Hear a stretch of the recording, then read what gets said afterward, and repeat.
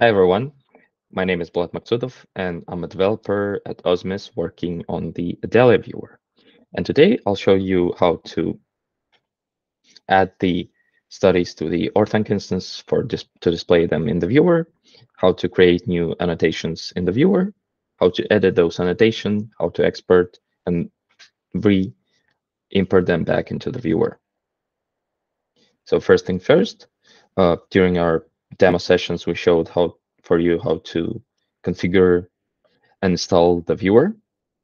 And if all been done correctly, and you follow the URL you provided for the configuration, you're greeted with the following page, main page of the viewer. And as you can see, there's no studies currently available, and that is because the underlying Orthanc instance doesn't have any studies in it. So let me show you how to add new studies to that Orthanc instance. And to do that, you take your URL and you add /packs-admin to it, which takes you to the Orthanc control page, in where you can explore all the studies uploaded, upload the new studies, delete unneeded studies, and so on and so forth. So to upload the new studies, there's a button in the upper right corner. We click that. We click the button Slide Files to upload. Then we have some sample data prepared. Let's take that. We click Start the Upload button, and that uploads the studies to the Orthanc instance. We can go back to the main page, click All Patients button, and indeed verify that the new studies have been successfully uploaded. So now let's go back to the main viewer page. We'll refresh it. And as you can see, there are now studies which we can explore. And obviously, the Odelia viewer is based on the open source OHIF-viewer, for which all the standard functionality of the modern DICOM clinical viewer is available, and we inherit and extend that functionality. So there are also obviously basic viewer, but we're interested in the Odelia mode, which is specifically designed for labeling the studies for the Odelia project. If we click that, we're taken to the main viewport of the viewer. And in here we have the study panel, which displays all the series for the currently open study. We have the toolbar with all the tools for editing. And on your right, we have the Odelia panel, which has 3 main subpanels corresponding to different labels type.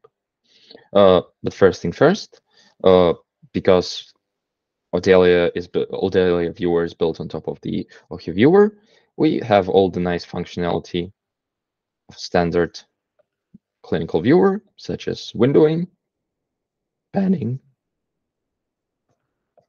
zoom, and we could also change the layout to grid as needed.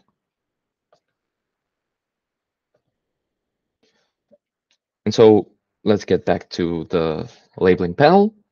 There are 3 tabs, one for patient level labels, for study level labels, and for lesions. The patient labels are consisting of different fields for which we have a predefined set of values, which you can fill. And also some fields are date type, which you can fill using this calendar as well. Same goes for study labels. You can pick some values, fill them in, fill in the dates. The lesion labels are built a bit differently, and to create a new lesion annotation, we select the circle tool from the toolbar and mark the lesion on an image. As you can see, each time I create a new circle annotation on the viewport, an instance is added to the lesion table. And then naturally, we can move those around the viewport by clicking in the center of the circle, or we can resize them by clicking on the side. Now let's go to the lesion annotation process. As you can see, the lesions are created in the unannotated state, and we can change that by clicking the pencil button and providing the annotation for our lesion. We can then click the Save button, and that would change the state of the lesion to annotated. If during this process we accidentally create a lesion that we don't want to have, there's a small delete button located near Save button. And by clicking it, we could delete the instance from the lesion table and from the viewer viewport. Now, after we are done with annotating the study, what we can do is export our annotation into the CSV by clicking Export CSV button. That would create a new file on your computer, and we can check the contents of that file. As you can see, it's a CSV file, plain text. Here's a header and 2 rows, first and second, corresponding to the lesions annotated. And all the lesion information is stored in the last part of this row, and all the patient and study level annotations are stored in the front. There's also some additional meta information that is needed to successfully restore the lesion and the state of the annotation back to viewer during the import. And speaking of import, let's refresh the page, which would clear the state of all the annotation process. And by clicking the Import CSV button and re-importing the measurement report, as we can see, all the measurement state just has been recreated, and all the values that we filled in during the labeling process are now back in the panel. Also, the lesions are back. You can check out. There's a known bug that the state is not provided as annotated, but we're working to fix that.